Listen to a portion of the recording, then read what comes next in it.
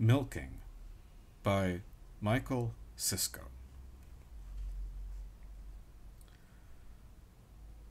Every morning, Lucas came downstairs, passed through the parlor and the kitchen, and entered the small room at the back of the house to find his glass of milk waiting for him in a saucer on the table, a gleaming white tube in the gloom back there, the sides of the glass peppered with droplets of gem-like condensation.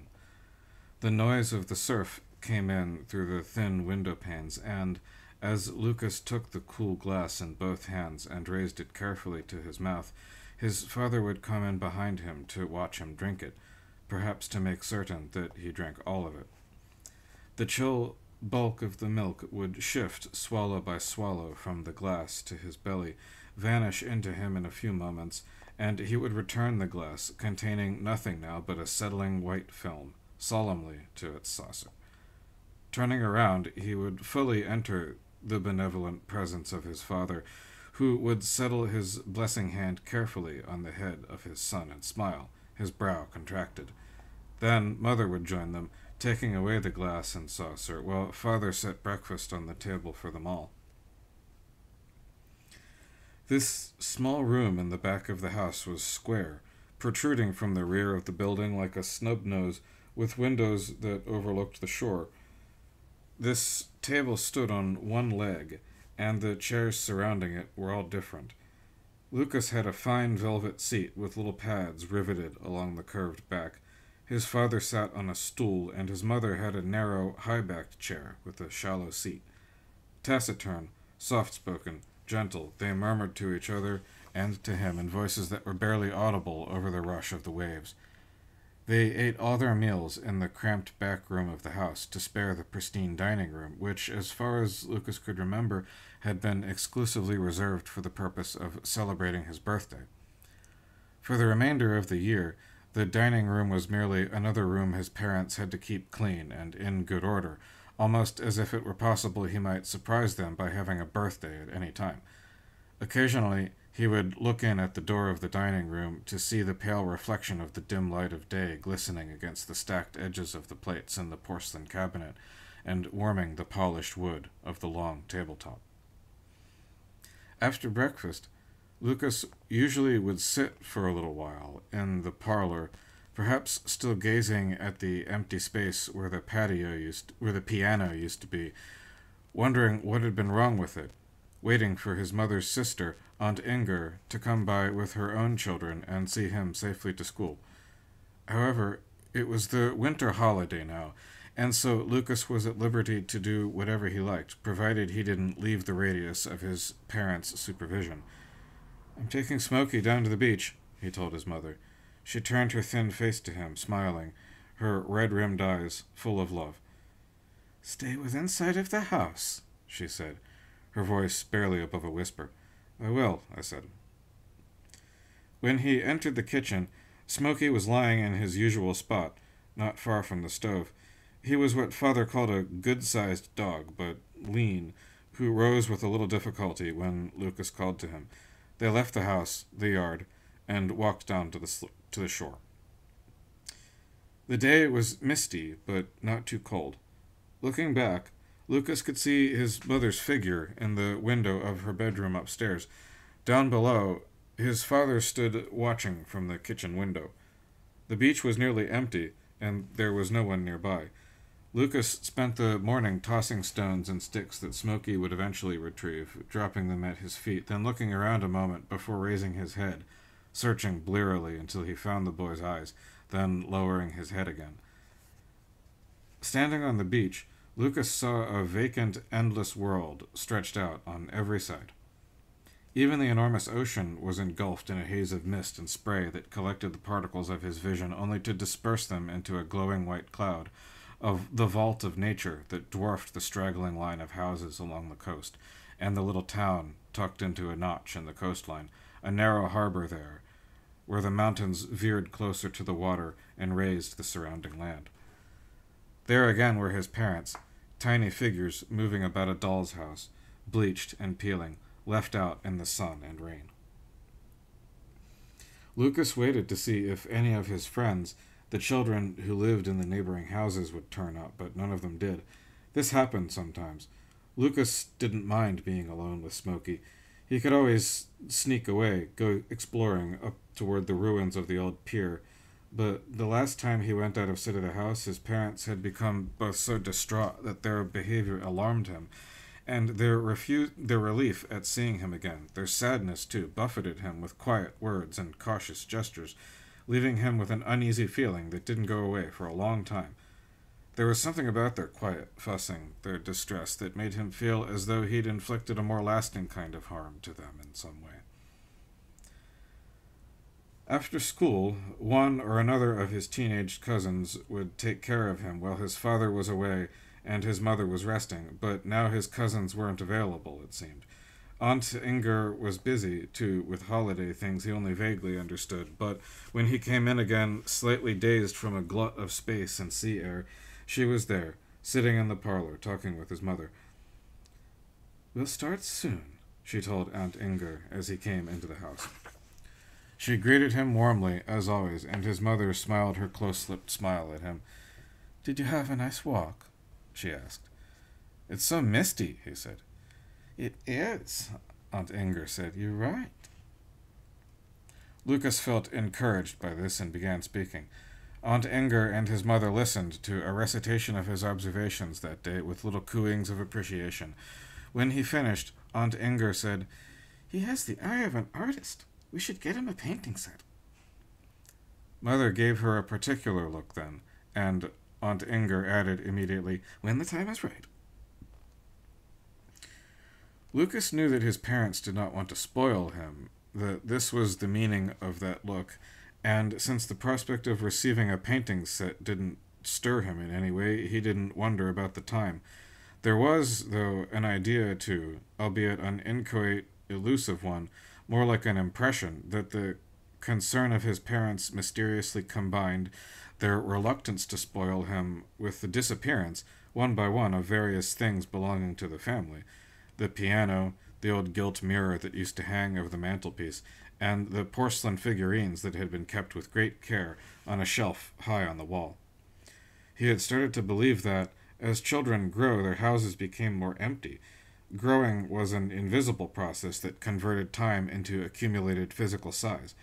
There was something plausible, or at least symmetrical, about the idea that there was a balance involved, that nothing came from nothing, and something, like the piano or the mirror, had to be lost in order for him to grow. Everyone, his parents, his teachers, his many relatives, all referred often to his promising future. From time to time he thought about it, but he really couldn't imagine it. The future for him could never be anything but scenes from a storybook, rewritten with himself at the center. Lucas was happy as he was. He had no strong desire to change, and very little curiosity about himself. For him, growing was something that was happening to him, not something he was doing. It would happen in any case. Nothing would stop it. There was nothing he could do about it, and no reason to care about it. As he outgrew his clothes, they would be replaced with similar, larger versions. Smokey was old. He would die some day, but there would be another dog then, of the same size, who would fill his place in the household. Maybe they would bury him on the beach, under the sand. Lucas padded up the thickly carpeted stairs to his room after a few more words with his aunt, who told him that his cousins would be coming by later for dinner. He received this news ambivalently. What he really wanted to do was play with imaginary friends, children who weren't there, so that he could enjoy himself without having to be seen or to respond. His mother and his aunt began whispering together as he went upstairs, which was not strange, and his mind was crossed by the pleasant suspicion that they might be planning some kind of surprise for him. The enemy emerged from beneath his bed in sinister, deviously moving ranks, but the vigilant defenders did not fail to notice and repel them. As he played, he heard from time to time the faint tinkling of the door chime, followed by muted greetings, sung high or rumbled low. These were his cousins, his uncle, Aunt Inger's friend Lily. As the gloom of the day began to deepen in the late afternoon, he looked up to see his mother gazing fondly at him from the threshold of his bedroom, obscured by the shadow of the open door. "Come down and say hello to everyone," she said. They were at the top of the stairs. Lucas could hear the family voice meshed in a subdued music below. He was struck by the almost furtive way everyone spoke again and again. Everyone spoke and again thought of some nice surprise that might be waiting for him. His mother then turned to face him when she was few steps down, the better to fix his eyes with her own. "Just remember to keep away from the kitchen until we're done in there," she said. This was a command he was always given on these occasions, and it had a special status. He knew his parents doted on him and were forgiving to a fault, but this was one of the few iron rules they'd established. Once, when the distinctive creak of the kitchen door caught his attention and he'd gone without thinking to peek inside, his father had stepped in front of him, springing up like a mythological soldier to bar his way. "Go read with your Auntie Inger," he'd said. He spoke in the even tone that he always used, but there was a startled look in his eye that Lucas did not fail to notice, although he didn't comprehend it. His friends, however, had all told him about inexplicably firm rules in their families, and even arbitrary commands, so he assumed this was one of those adult secrets that he would come to understand in time. "I will," he told his father. They welcomed him on sight in their mild way. Seeing them now in the light of the lamps which had already been lit, both his parents looked nervous, bright-eyed, flushed pink, self-conscious. Aunt Inger looked like that too. So did his cousins. It was something that would have been easier to miss if they weren't all together in one place. Lucas wondered about their strange, lingering sadness, but it couldn't be real sadness even if they kept their voices down like people who didn't want to wake a sleeping baby in the next room. Their manner reminded him, come to think of it, of people with newborn babies in the house. They had that same odd combination of fatigue and alertness. What was it? They were all overwhelmed with adult business. That's the way it is. He felt more grown up for thinking about it, that way, closer to his parents and relatives, and a mimicry of resignation passed over him as a novel and interesting experience. Lucas greeted everyone, and then Aunt Inger led him across the hall to the sewing room. The light was better there. Together they sat on the stiff horsehair sofa, she reading to him and he looking at the illustrations and following the tip of her tapering finger as it scanned the lines of text. This was one of his favorite books. He knew the story by heart and took satisfaction in the way the events slotted reliably into place, one after another. As she read, he could hear the bustle of preparations going on in the house, the regular squeak of the kitchen door, the tramp of feet, the incessant murmur. After a while, his father appeared in the door, summoning Aunt Inger to assist his mother with the last preparations. He looked haggard, but then helping to make family dinner always seemed to tax him, and he didn't fail to give his son an encouraging smile. "Are you hungry?" he asked. "Oh, yes," Lucas said. His father laughed inaudibly. "We'll begin in a minute," he said, going away with Aunt Inger. Lucas went to the bathroom in the meantime, then made his way through the back of the house toward the parlor, where he could hear the clank of plates and plink of steel forks and spoons. They didn't use the silver anymore. The door was open. The kitchen was in its usual order, redolent now of onions and chicken, and there was another unfamiliar smell, too. There was something unusual about the kitchen, he realized. The door in the corner, what they called the closet door, and which was supposed to be impossible to open for some reason, was ajar. He'd never seen inside, and his parents had told him clearly that the door was useless. Had they been hiding something from him, or had they only just managed to get it open? He slipped across the kitchen, and, making sure no one was coming, peeked in. The next moment he heard the tread of what was almost certainly his mother coming up behind him, and he impulsively slipped into the closet, pulling the door back to where it was. "I'll just get the bowls," his mother was saying. The bowls were kept in cupboards on the far side of the kitchen. If she were only retrieving them and bringing them out to the table in the parlor, not the dining room, then he could duck out of the closet unnoticed when she left again in a few moments. He couldn't be sure he was doing anything his parents wouldn't permit him to do. The odd smell was much stronger in the closet, which was, he now saw, actually a small room, completely bare except for a plain wooden table situated directly beneath the skylight. And the room smelt. He'd never smelled anything like it. It was a gamey smell, not meat, not like a butcher's shop, not quite, but a little like that, and maybe just a little like the smell of sweat, freshly sweated. There was a trace of pungency too, like a little like stagnant seawater. He couldn't connect this disgusting smell with anything he'd ever encountered before in the house, but at the same time it wasn't really unfamiliar, was it? Where did it come from? It was everywhere in the room, equally strong. It was just the smell of the room itself. He heard the clatter of bowls as his mother gathered them. Moving quietly, he went over to the table. There were no drawers, nothing. Did they reserve this room only to store this one table? He looked beneath the table and found nothing there except what might have been some scuff marks in the thin dust on the floor. As he looked, he kept his balance by pressing his hand and forearm against the top of the table, and noticed then that the wood was warm. He drew his palm over the top and found it was nearly all uniformly warm, as if a big basin of hot water had been left there for a while. Near the far corner to him, he spotted a splash of milk. Was this where they kept the milk they gave him each morning? Were they all out? Was that why there was nothing in this room but this table? Did they pour out a bowl of warm milk in here? Was it milk he was smelling? Maybe, he thought with a little rush of pleasure at figuring out a possible explanation for this enigma. They were making cheese in here, and he would find it waiting for him on the table.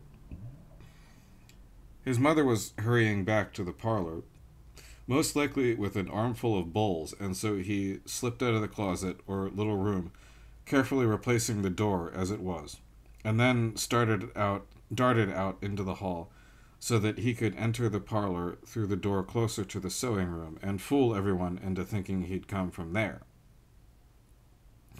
When he entered, the same faint cheer that had rose to meet him earlier was repeated, and he took his place, suppressing a thrill at the thought that his ruse had worked, that his trespass would not be noticed. Then came a flash of alarm at the thought of the dusty floor, the possibility that he'd left tracks in it. But no, he would have seen their tracks too, wouldn't he? It was clear they were using the room, that they had been misleading him about it. Hadn't the door swung on its hinges easily? Wouldn't they be fused, that's it, rusted shut if the door hadn't been used in such a long time? Maybe they put Smokey in there sometimes? Was it Smokey he'd been smelling? Was there something wrong with him that they were keeping from him, that they had to treat in secret? Smokey was old, but he seemed well enough. He never smelled like that, even when he doused himself in the ocean. That wasn't the answer. Sitting on all manner of chairs, filling their plates with the food on the coffee table, and then perching them on the crowded little side tables, they all ate together, talking merrily in their hushed way. His cousins were giddy, like people who were so tired they were starting to find it funny, and Aunt Inger knocked over a wine glass with a clumsiness that wasn't like her at all. They were all drinking very freely, and even his parents, while they were more restrained than the others, still tossed back glass after glass. Smokey munched food from his bowl by the fireplace. Lucas looked surreptitiously for a cheese dish. The smell of the little room was here in the parlor too now, but so faint he wondered if it weren't clinging to his own clothes. There was no clear source for it. The smell was simply there, like the watery twilight, filtering through the faded dimity curtains, and mingled with the vinous smell of drinking, the savory onion smell of their dinner. Everyone was kind to Lucas and made a point of saying something to him. When the meal was over, the adults rearranged the parlor for coffee, and the younger cousins took charge of Lucas and played a board game with him in the sewing room. When everyone had departed for the night, his parents cleared up, sighing and agitated with nervous fatigue that made them a little curt with each other. Lucas found himself in the kitchen with his mother, but he simply gave him a feeble smile and continued cleaning up. His father entered a moment later, greeted Lucas in passing, and helped his mother. The door to the little room was closed. "Did you enjoy dinner?" his father asked him. Lucas nodded. He wondered if he could ask them about the little room without giving them any reason to think he'd looked inside, and perhaps to impose on them the idea that he had not done what he had done. Why would he ask if he had already seen? So the question would be kind of a lie. But then, hadn't they lied to him about that door being stuck? Lucas didn't find himself asking them anything and went up to bed when his father told him to, as usual. Everything had been as usual, with the one exception of his discovery of that room whose emptiness would not leave him alone. Lying in bed that night, he imagined the table standing downstairs, confined to that room like an animal in a cage. Now the table was beginning to walk on its stiff wooden legs. He could hear the wooden feet rap against the ground like tiny hooves. It strained upward toward the dim glow of the clouded skylight and began to call out in a high, rasping voice the noise that a table makes when it is dragged across bare floorboards. Left alone at night, it was calling, its voice ringing in the confines of the small room, panting and bumping against the door. Sometimes it was as if he were in the room too, and other times he saw himself, the bed, and down there, and down through the transparent house to the darkened room, the table shining in its outlines but eclipsed by the darkness, moving unnaturally. There was a squeal of wood downstairs. This persistent but irregular noise drew him back into shallower sleep until he finally came fully awake. Lucas listened in the dark. He could hear the waves rushing on the beach, and something outside rattling in the wind, and then the kitchen door. If I hear it again, then I'm not imagining it, he told himself. He was nearly asleep again when the noise was repeated. I did hear it. I think I did hear it. So if I hear it again, then something's happening. When he heard the squeal again, he felt a flash of irritation. It's night time, he thought, meaning that it didn't seem fair to him that he should have to go to bed and be quiet if other people were not required to do the same. Or were his parents making something for him in the kitchen, a nice surprise? That surprise he'd expected during the day, and that hadn't happened. Was it about to happen soon? He probed the soft nullity around him with his hearing, and, without discovering anything definite, he did become aware of action in the night, in the house, down there. Like a low rumble, more felt than heard. Lucas wanted to know what was going on, if only so that he could stop thinking about it and get back to sleep. Smokey lay in his nest at the foot of the bed, asleep, very still. The noise didn't faze him or even awake him. As the top of the stairs came into view, he saw a faint illumination sifting up from below, throwing the railing into dim relief against the darkness. Padding down the steps, he saw that the glow shone from the small gap beneath the kitchen door, making it a livid stripe with a powdery halo. A hushed voice sounded briefly on the other side. If he crept through the dining room, he could come around and see into the kitchen without having to open the door. He would be able to see the surprise without being seen, without their knowing he was there. It was only just a moment before he turned the corner that the odor struck him again, sharp, rancid, and bitter, like stale seawater. It wasn't a composite smell. That was what bothered him about it. Not just that it was bad, but that it was the smell of some special bad thing, not a chance mixing of smells. They were all there, as if they hadn't left at all, but had only concealed themselves in the house until he'd gone to sleep. They stood in the light of a lantern that blazed with the transparent glare of a very pure and dazzling light that burned a blue-black flaw into his vision, forcing him to blink and look down. In the glare of that pale light, he had seen them all congregated around the wide-open door to the little room. Someone he couldn't make out for the brilliancy of the lamp was directing its beams over the threshold, and everyone was waiting, leaning, looking in. He was reminded of pictures he'd seen of surgical operations in books. There was a long inhalation inside the little room. Someone in there was breathing in and in and in, quietly, but so that the room hummed, like a wooden lung.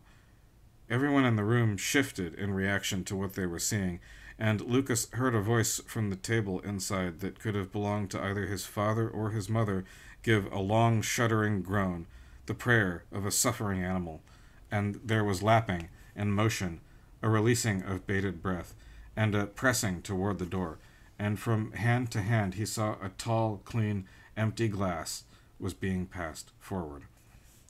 When the groan came again, louder, barely stifled and more insistent, Lucas staggered, ran, threw himself out the back door and into the wind and spray of the beach at night, losing himself at once in the gusts of icy mist. Lucas ran until the boiling black and white line of the waves compelled him to, causing him to turn and struggle through the sand along the shore. When he stopped and turned, the blank contour of the house was not that far behind him, as inscrutable as any. It was constantly at risk in his vision of sliding into the shapeless mass of the other houses. Lucas's knees buckled. He collapsed on the sand, and the cold made the tears on his face burn like slashes. His head drooped and swam, his face bunched and hot, his nose running, and he knew he didn't have the strength to throw himself into the black and white ocean, which would snatch up, toss, and smash him against the beach. Tomorrow morning exploded with terror. He would stand as ever in front of a tall, gemmed glass of white milk, with the eyes of his father and the weight of everything in life thundering down on top of him without a sound.